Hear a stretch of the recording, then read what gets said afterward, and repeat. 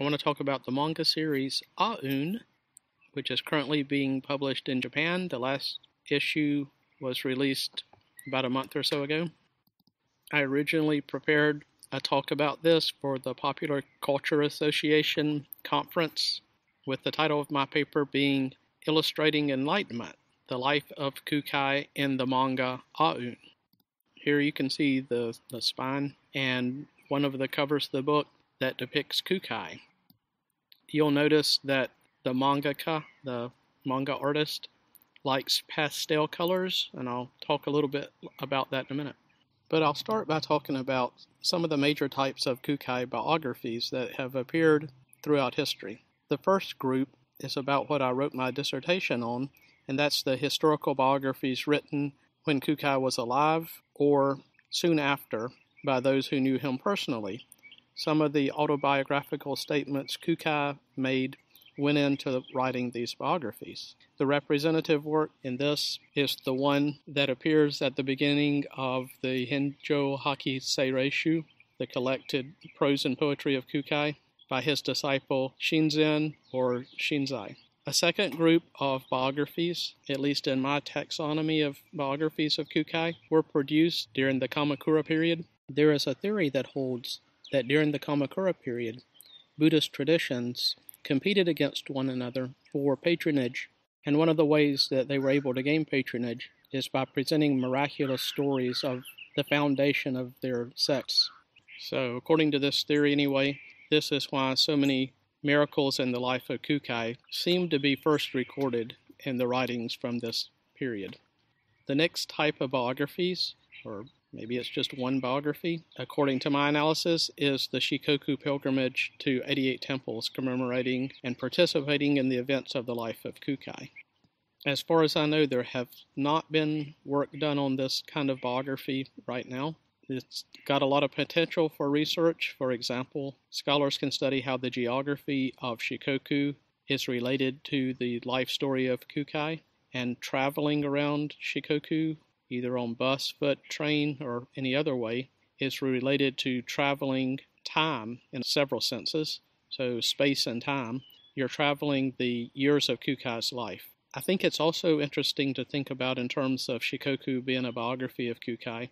The events that you see, the events the pilgrims experience, don't occur chronologically in the order of years of Kūkai's life. When we look at the illustrated biography of Kūkai from the Kamakura period, there's also some of this. So we see in that biography that there's some chronological order to the illustrations, but then there are some illustrations that seem to occur one after another because they happen either in the same place or similar events are placed side by side in the illustrated scrolls, such as times when people became jealous of Kūkai. If we talk about a biography in terms of things that happen in the same place rather than chronologically, then we can apply that to the Shikoku pilgrimage, because you're viewing events in the same place rather than an event that happened at Temple 1 being prior in Kūkai's life to events that occurred in the later temples. In fact, Kūkai's birthplace is temple number 75, Zenzuji. At least that's how it's depicted today in his biographies and at Zenzuji. And then a fourth category, according to this taxonomy that I'm creating, is the current fictive depictions of Kūkai that you find in modern mediums, such as film and manga, including Aun, the topic of this talk. I've spoken elsewhere about the Kōya Daishi Gyōjō Zue, the illustrated biography of the events or happenings in the life of the great master of Mount Kōya, but I just want to reiterate a few points because we're going to see them again taken up in Aun. So this is an early version dated 1319 Kamakura period. This is a Kamakura illustrated biography. During the Kamakura period, there was an effort to promote Buddhism to a popular audience, not just intellectuals or intellectual scholar monks who were studying sutras, but by using popular media. This is an illustration from those scrolls of the auspicious birth, depicting Kūkai's parents have a simultaneous dream of Indian saint Amoghavajra, and his mother becomes pregnant. This shows child play. The 5 or 6 year old Kūkai molds a Buddha out of mud as it says in the Lotus Sutra, and talks with Buddhas on a lotus flower. This one says, vow, and throws his body away. At the age 7, Kūkai climbs Shashin ga Dake and says, when I grow up, I want to save all sentient beings. If I shall have that power, please bless me with a long life, and jumped into a ravine. In answer, a beautiful sound was heard, and a celestial maiden appears and caught him. This peak can be visited behind Temple 73, Shushakuji, in Kagawa Prefecture in Shikoku. This shows quicken learning and love of study. Kūkai enters the National University and studies Confucian classics under his uncle Ato. 20 years old, goes forth, leaves home under Master Gonzo at Seifukuji Temple, and then later he receives the full precepts, full ordination at age 22. Subdues demons, maras, at Kuzura Tani Mountain Temple in Izu by writing passages from the Perfection of Wisdom Sutra, the Prajnaparamita Sutra, in the air. Later in Scroll 2, Drawing 8, writes characters in the air and dragon on flowing water with a boy who turns out to be Monjushri. I wanted to review those so that we can compare it with the way that these events are depicted in the manga Aun. Aun was first released October 10th, 2014 in Big Spirit Comics Special. It's illustrated and written by Okazaki Mari, and this is the cover of the first volume. It shows Saicho on the left and Kūkai on the right. Saicho was the founder of the Tendai school in the Heian period, and Kūkai was the founder of the Shingon school in the Heian period. Both Kūkai and Saicho went to China at the same time. They studied with different masters and brought back different parts of the Dharma. Okazaki Mari was asked by her editors to write a series about Kūkai and Saicho. She said she had heard their names but didn't know anything about the lives of Saicho and Kūkai before she was asked to do this. In my opinion, she might have been asked to do this because there was a movie that became popular that was made jointly by Chinese filmmakers and Japanese filmmakers and stars Chinese film stars and Japanese film stars. The film's based on a novel, or a novel series actually, by Yume Makura Baku. His novels are called Shaman Kūkai, which means Shramana Kūkai. The filmmakers took parts of his longer novel series and made the film that was somewhat popular in China and Japan. 我决定再闯青龙寺的山门，没想到这一次，大门却为我打开了。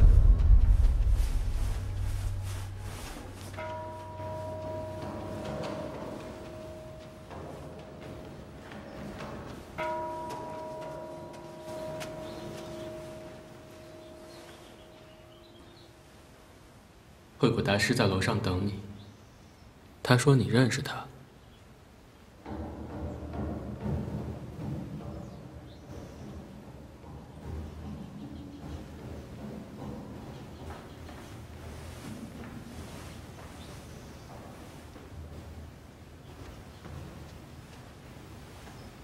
是空海吗？ Called in English, Legend of the Demon Cat.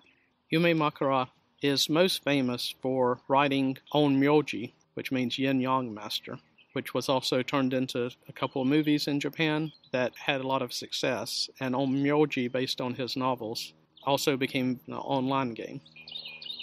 After the success of the movie, he came out with a manga series in 2018 that depicts the events of the movies. There's a lot of Kūkai manga, actually. We can talk about the one from 1995, Doraemon history manga. Doraemon is that blue cat figure who goes through the history of Kūkai's life, and this is in a series where Doraemon goes through other people's lives as well. Here's a screenshot of Okazaki's Twitter page that shows Kūkai and events that she's done to promote Aun and other things that she's written. At the same time that she's writing the Kūkai manga series, Aun, she's also writing another series that was first released in September 2017 called Kashimashi Meishi. You can see that she used pastels in this cover too. And Kashimashi Meishi is about food, and it's about domestic life. It's classified as josei manga. That's manga for adult women.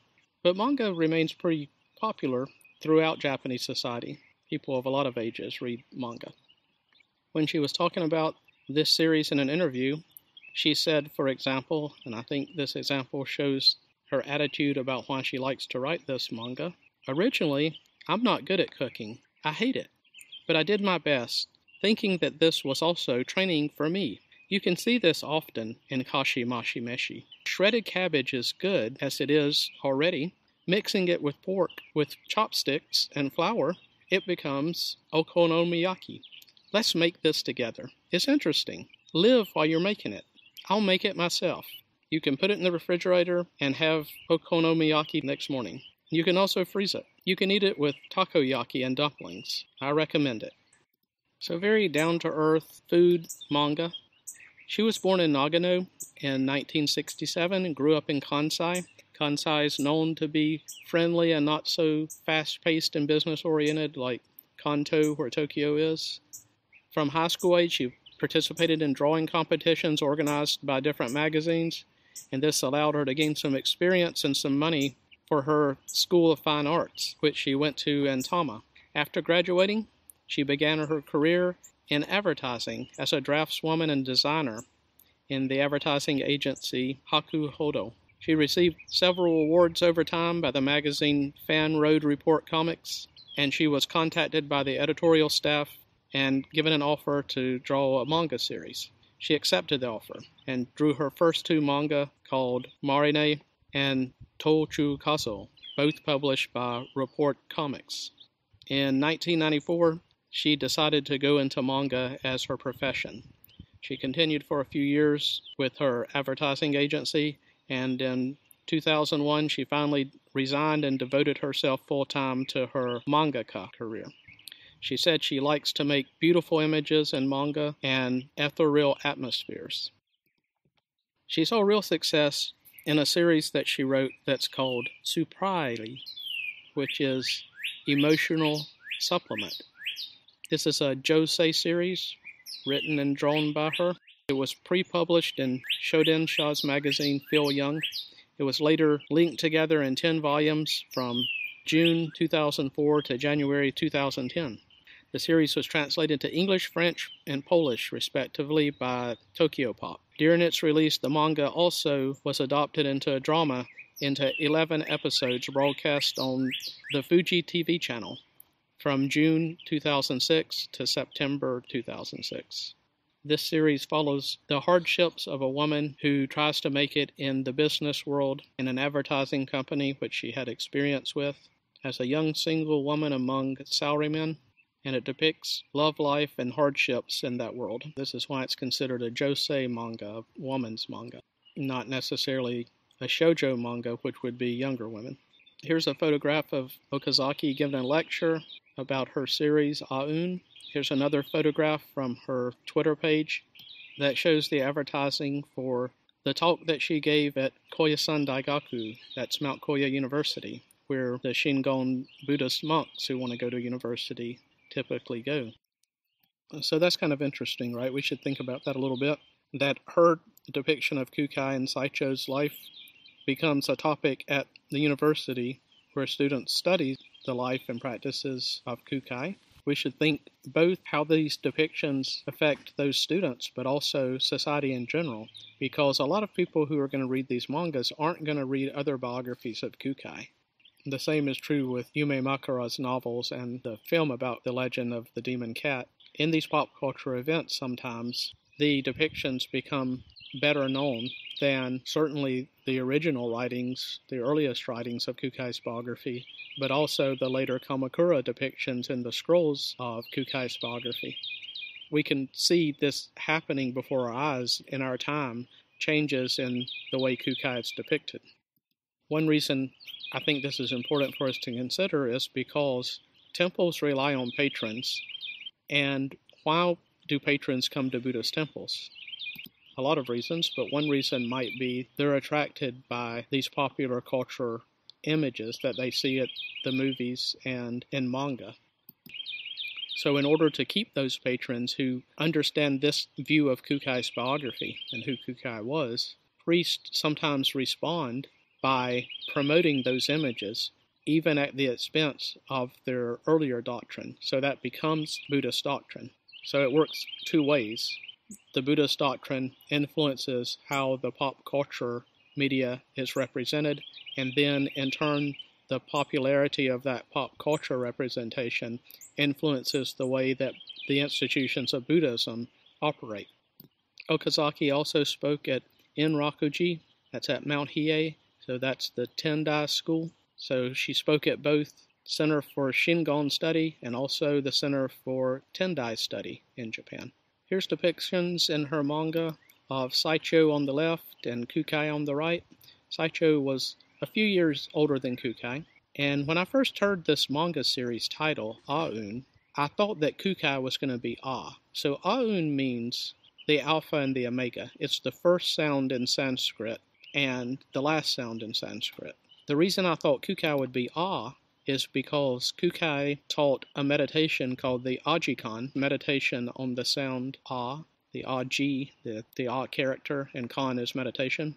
And Ah is the mantra of Mahavarachana, or in Japanese, Dainichi no Rai, that is the Buddha of Light, who is at the center of the Shingon Mandala. And when Kūkai allegedly manifests as a Buddha in this life, he became Mahavarachana. So his mantra, his sound would be Ah. My guess is that the mangaka did not know that. Maybe she wouldn't care if she did know it, but that's why I thought Kūkai would be Ah. Turns out, Saicho is Ah, and Kūkai is Un. I can see why she would depict Kūkai as Un, the end, or the Omega, because throughout her series, Kūkai has a close relationship with death. In fact, I would like to analyze the way that she depicts Kūkai in terms of yami kawaii culture in Japan. Yami kawaii means cute sickness. This became a fashion trend in Japan among a certain group of people. We might compare it to goth movement in America just because gothics are interested in death a lot of times, but it's a little different in Japan. Yami kawaii culture, for example, loves pastels. And I think this fit in with Okazaki's own preference. I don't know if this was intentional, that she used this love of pastels to connect with yami kawaii, or if it's just my analysis, but in my analysis, they're connected. People in Japan who adopt this culture, or this fashion statement, like to put makeup on to make themselves look sick, wear band-aids. We can see this in the illustration of Kūkai that I put on this page. Okazaki opens the series with this quote from Kūkai that's in his prose and poetry, as well as his philosophical writings. My English rendering of this is, born, born, born, born, darkness in the beginning of life. Death, death, death, death, darkness in the ending of death. Okazaki's taken this darkness in Kūkai's personality and, in my opinion, attached it to the current trend of yami kawaii.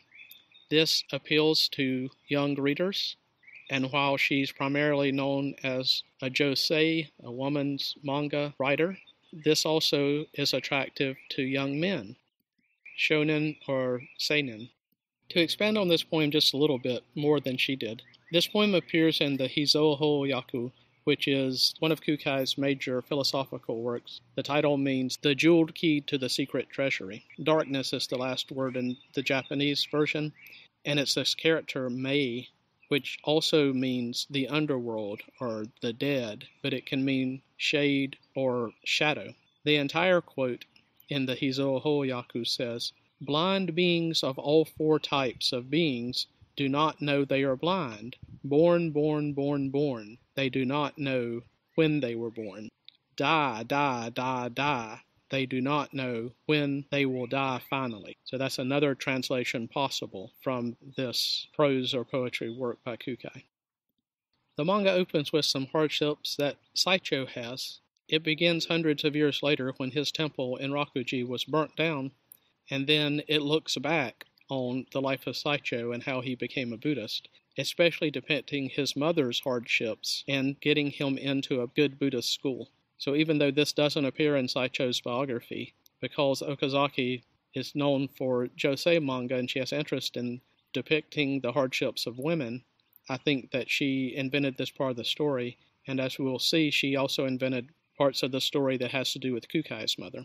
The scene here is when Kūkai is introduced, and it says that he's at Nagaoka Kyo University, and a professor comes in and calls out his name. Before he takes the name Kūkai, he's named Mao. So the professor comes in, Mao-sama, Mao-sama, Mao-sama. I'm Professor Okada. What are you doing, Mao-sama? It's dangerous. You put a rope around your neck last night in bed. What would have happened if you fell asleep like that? You would have died. And then, your leg. Look out, that's ridiculous. And then Kūkai describes that he can't sleep. I have to sleep too. I can't stand this tedium. The professor says, as a university student, you're outstanding. Kūkai replies, one's life is not long enough. In the next passages, Kūkai goes on to quote long passages from The Rites of Zhou, which is a Chinese Confucian classic, from the Book of Mencius, from the Annals of Duke Yin of Lu, and the I Ching, the Book of History, and the Tao Te Ching. He quotes long passages and says that these words are meaningless in my head, it's unbearable, and that he says he wants to quit the university. The professor says, this is ridiculous. Why should you have this ability to memorize long passages? And Kūkai says he's not happy with this. You can see that he tries to commit suicide. As far as I can tell, the manga merges several incidences reported in the illustrated biography of Kūkai. That is, that he was quick to learn, that he was really good at school, and also, according to the illustrated biography, it happened maybe 10 years earlier that he threw his life away. In my opinion, Okazaki took this idea that he threw his life away and changed it to fit the yami kawaii obsession with death. In the 1983 film version of Kūkai, we saw yet another depiction of him throwing his life away, a different version of jumping off the mountain. In that version, he's already older, has already started to know about Buddhism.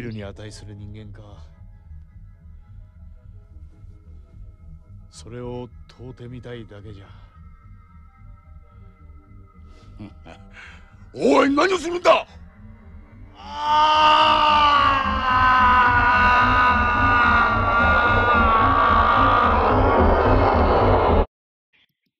On this page, Kūkai has left the university. He's looking beat up and rather sick.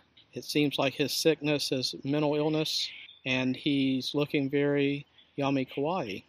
He goes to a guy he's heard of named Gonzo. I want to remind you that Japanese manga is read from the right page to the left page. So on the right page it says me, and then the left page, fill me. So Kūkai is feeling empty by these studies of Confucian classics, and he asks Gonzo, an esoteric Buddhist master, to fill him. This also, I think, appeals to young Japanese people who love manga, who feel that they're empty. We can also analyze this manga, Aun, in terms of the way that Okazaki depicts the plight of women during the Heian period, and we can compare this to the manga that she drew, the josei manga Sapuri.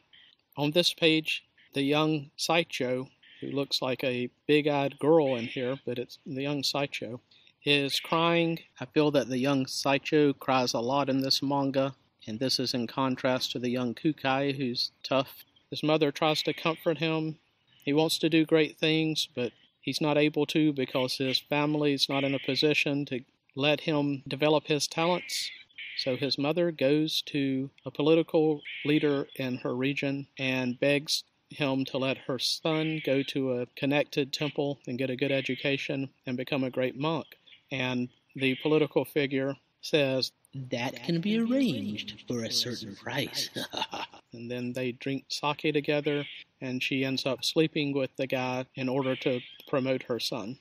This page shows the teenage Kūkai walking through the capital after he's been sent away from his native Shikoku into the university. And in the capital, he can see things that other people can't see, and he can hear things that other people can't hear. Part of the things that he sees is the ghost of people who have been abused in the capital in the past. So on the right page up the top, it's the abuse of a woman by a court woman and their rivalries.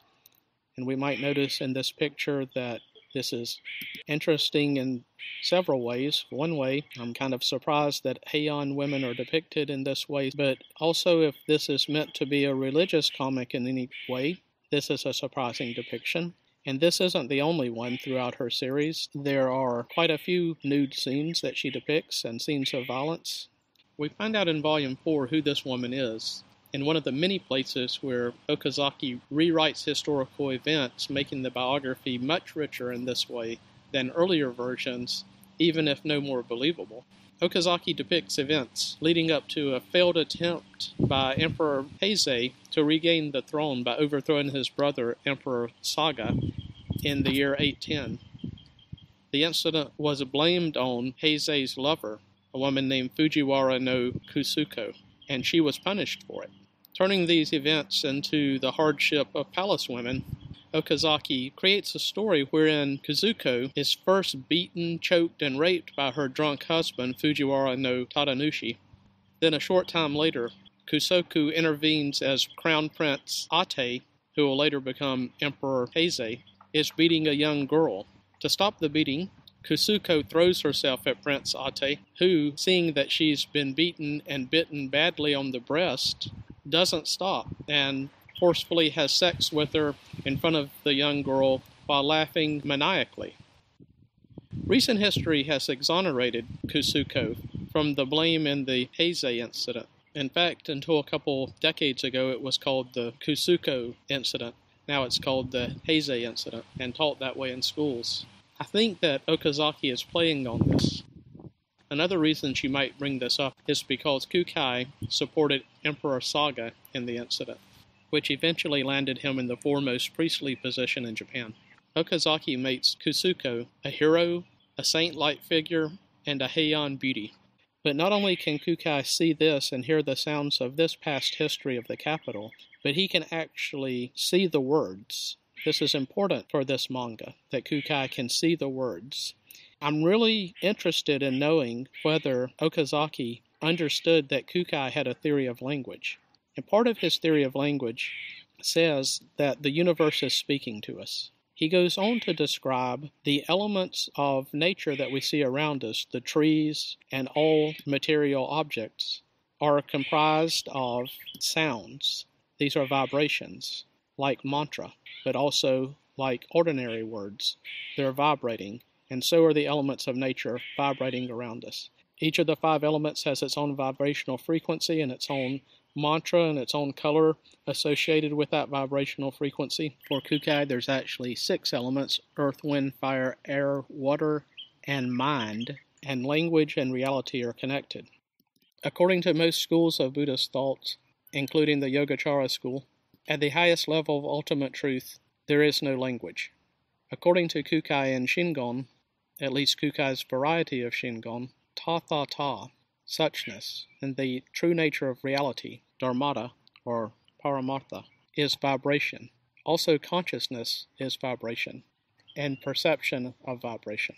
And these vibrations are depicted by Kūkai as language.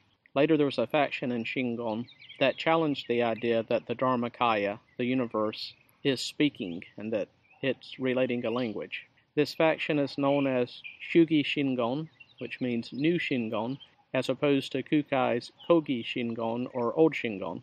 It was founded by Kakuban. Kakuban lived 1095 to 1143, posthumously known as Kōya Daishi, which means the great master who increased or produced the teachings. Again, I don't know if Okazaki was aware of any of this, but we can apply Kūkai's theory of language to her depictions in manga in a lot of ways. Now the manga goes back in time. On the top right, Kūkai, as an early teenager in the capital, wandering around, thinks back on the time when he was in Shikoku and the time that he dealt with an official political person there in Shikoku. Again, Okazaki is making a statement about the hardships that politically powerful people sometimes impose on people with less power. And we see the young Kūkai on the left side of the page talking to this guy, and they're at the top of a cliff in the middle column there. And Kūkai is remembering this story to his uncle Otto, who asked him about what happened that time that you threw yourself off the cliff. So in the manga, we have this story of Kūkai throwing his life away, throwing himself off the cliff, but we also have other times in the manga where Kūkai stabs himself in the leg or tries to hang himself, even though this is not a habit that Kūkai had of trying to kill himself, even in terms of the illustrated biography of Kūkai from the Kamakura period, much less the earliest depictions of Kūkai. But the manga series makes it where Kūkai is suicidal.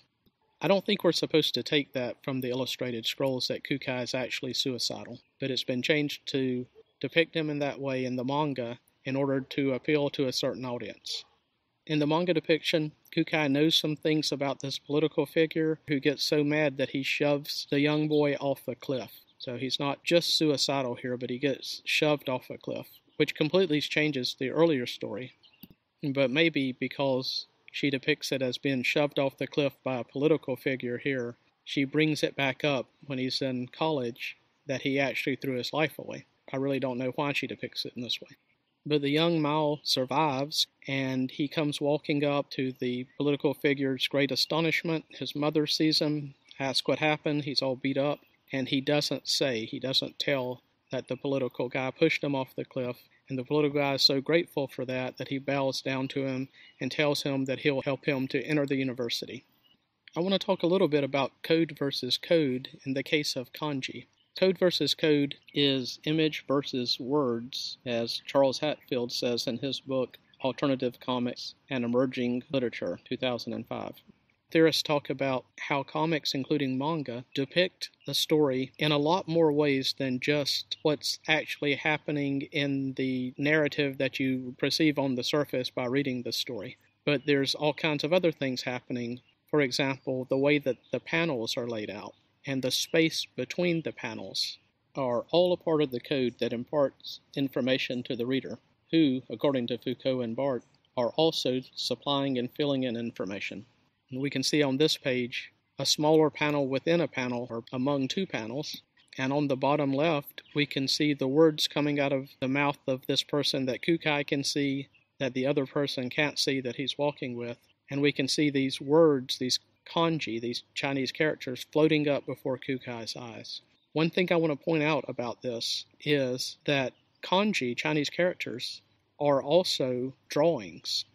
So I mentioned that Kūkai's theory of language holds in part that the elements of reality are language, but there's also something about Kūkai's theory of language that has to do with not only the sound of mantra and the sound of spoken word, but also the sight of it is important in his theory.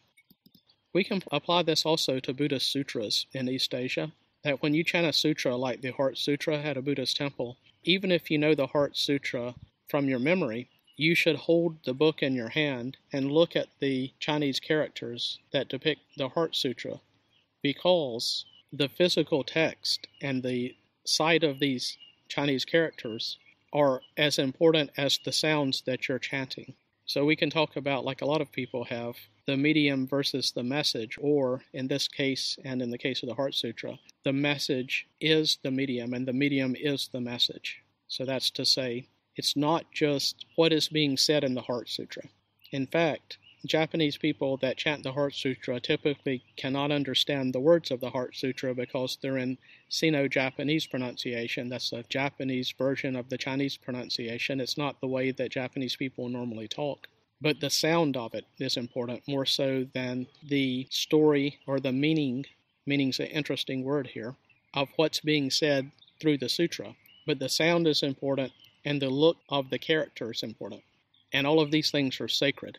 The sutra book itself, the characters written in the sutra book, the sound of the characters being pronounced, and the story. They're all sacred. We can apply that, as Kūkai does also, to the elements of reality or nature around us, so that all of the things around us, the trees, the flowers, the grasses, and everything, is comprised of sound or vibration, and all of the elements that make it up are sacred, and they're the words of the universe.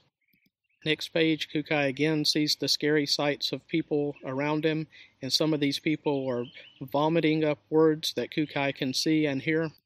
Some of these words and sounds are repeated, and there's a qualitative and a quantitative increase at the same time. I want to compare this a little bit to Nobel Prize laureate Kawabata Yasunari's writings. In those writings, which are influenced by haiku and other poetic forms, Kawabata sometimes uses multiple picture depictions, which is a property of kanji. So, for example, there's tree, and then if you put two trees together, there's the woods. If you put three trees together, there's a forest. In Snow Country, for example, Yukiguni by Kawabata, he sometimes uses this property to create his own depiction of multiplicity. And so, for example, he says, rain, rain, rain, to depict that it's raining really hard, and it's raining for a long time. And women, women, women, to depict that there's a lot of geisha there in Snow Country. The comic theorist Charles Hatfield writes about the tension of text as experience versus text as object, and that these things work together. When I look at this page, I can see what Hatfield means. In this page, Saicho's mother takes Saicho to the temple that he's been accepted in. Remember, she had to sleep with the political figure to get him accepted into the temple. And when his mother leaves him there at the Kokubunji, which is a national temple, so there were the kind of big shot temples around that the government supported. This is his mother leaving him. The writing, the words on this page, it's again repeated over and over, is katakana. Katakana typically represents sounds in Japanese, not always, but as we saw with Kūkai, some of those sounds were represented with kanji. But katakana is a script that typically represents foreign words and sounds, and in this case, it says beri beri beri beri, which is onomatopoeia. That's words that sound like the thing that they're depicting. For example, in English, we can say bang sounds like the actual shooting of a gun. That's onomatopoeia. And in Japanese, this beri beri beri is the sound of something thick ripping. So in this drawing, Okazaki, the page is ripping, and this sound is all around them. And this represents the rip between these lives, the mother of Saicho, and Saicho being left at the temple. He's leaving home, and he might not see his mother again. The page rips with the sound, the page curls up, and you can see this open sky beyond there. Kind of this wide open future that you don't know what's going to happen next.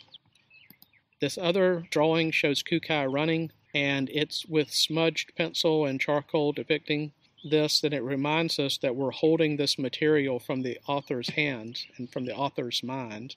So it's not drawn in what we might think of realistic terms, but it's drawn where you can tell it's kind of brought to the forefront of your attention that this is a drawing. And this reminds me again of Hatfield's idea of tension of text as experience versus text as object and the way that they work together. Let me talk a little bit more about Kūkai's theory of language and how I think that we can see this in Aun, whether it's Okazaki Mari's intent or not. In fact, we can see the whole world in terms of this, regardless of how others interpret it. We can interpret it that way if we want. Kūkai's theory of language provided Nara Buddhists with the linguistic tools they needed to present Buddhism as an alternative discourse to that of Confucian Ritsuro system. The Ritsuro system is the government system. So in a sense, it's revolutionary both against the way that Confucians were running the government, but also in terms of Confucianism, because Confucianism talks about the importance of language. And Buddhists didn't really have a response to this, especially in the Buddhist view that language is ultimately not important. So before Kūkai's influential theory, Japanese Buddhist schools lacked a conceptual apparatus to explain what language is. The relationship between signs and objects, which became important in modern times in Europe and America, semiotic studies, and how discourse constructs the order of society, which is currently important in semiotic theory. In the field of philosophy, and by that I mean what is taught in American and European schools as philosophy, which is predominantly European and American philosophy, there is an event that's called the linguistic turn. The linguistic turn is a major event in the history of philosophy. It happened in the 20th century, And it's a change in the way that people view reality, how we approach reality, and how we think of reality, and how we create our own reality with language. So this became, in the mid-20th century and to this day, one of the major focuses in philosophy. I have not yet seen a philosopher talk about Kūkai's theory of language and how Kūkai's theory might give us some insight into understanding the nature of reality and our creation of reality through language. Kūkai's theory of language talks both about how we create reality through language, but also how language creates our reality. So that is to say, the outside world, if there is such a thing, the language of nature influencing us. I believe this is a special instance of panpsychism that the current panpsychist philosophers also have not considered. Here are 3 passages from writings by Kūkai. The first one says, "Inscribed with the brush of Mount Sumeru," which is the largest mountain in the center of the world in Buddhist folklore. So the brush is that mountain itself. "And the ink of the seas. Heaven and earth itself is the sutra book. All phenomena are comprised in even a single point therein." So all phenomena is even in one dot of ink. "And the 6 sense objects are all included within its covers." So that's from Kūkai's collected works of prose and poetry, his Sho Roshu or Sei Reishu. Another quote from Kūkai about the nature of language and reality. "The 5 great elements all have vibration. The 10-fold world possesses speech. The 6 sense objects are all letters. Dharmakaya, that's the universe, is reality itself." That's from Kūkai's writing called The Meaning of Sound, Letter, and Reality. In that same writing, Kūkai says, "What we call sound, letters, and reality are the equally shared 3 mysteries of the Dharmakaya Buddha, that is, the universe, and the inherent manda, the essence of ordinary beings." Going back to the manga, Aun, again we can see how letters appear to Kūkai like he holds them in his hands. They appear the same as any other element of reality. We can see when Kūkai goes to Master Gonzo and Gonzo starts telling him about the nature of mantra and the universe, that the sick-looking, the yami kawaii Kūkai begins to see the structure of the universe, the structure of DNA as she has it depicted there. We can see that Kūkai finds in these sounds in his hand also that it's the same as plants. He can see the words as if they're physical objects and the drawing, the actual Chinese character, as if they're physical objects coming out of Master Gonzo's mouth, and Kūkai himself out of his mouth and his sounds producing objects. And from volume 4, finally later, Kūkai starts to see the world and the sounds of the world come unraveled. So Kūkai at this time in volume 4 is at a sutra lecture with Saicho, and Kūkai begins to see the elements of the universe unravel with these written lines of the sutra, and he's happy with this revelation. And these writings of the sutra come unraveled, and they wrap up Kūkai, and they wrap around Saicho, and they become the whole universe. You can see that both of these pages are blank. There's nothing behind them except for these figures of Kūkai and Saicho who's wrapped in these sounds and in these words. Then the next page shows Kūkai lying in these words and swimming in these words and finally being happy with this understanding as he hasn't been before with Confucianism and other ways of thinking. The next page shows Kūkai and Saicho emerging from this realization and looking at each other.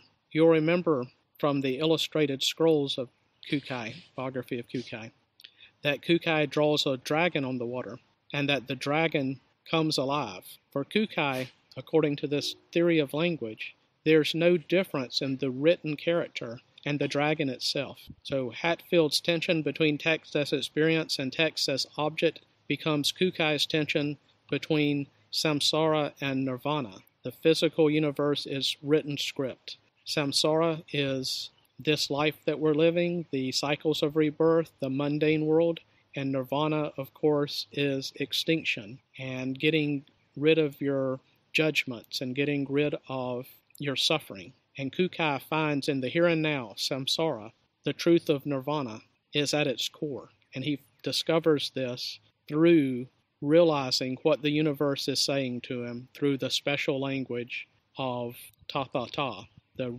reality that's around us. Again, the physical universe is a written script.